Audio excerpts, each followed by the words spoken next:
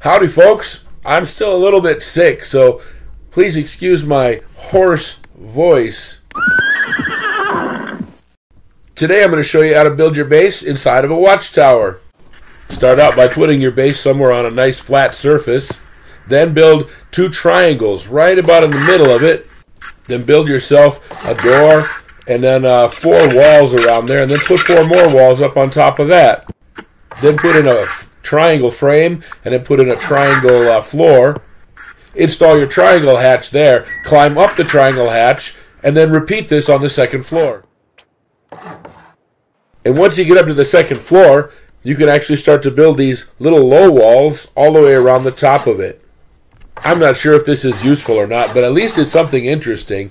So let's go out and take a look at it, and thanks a lot for watching, everybody.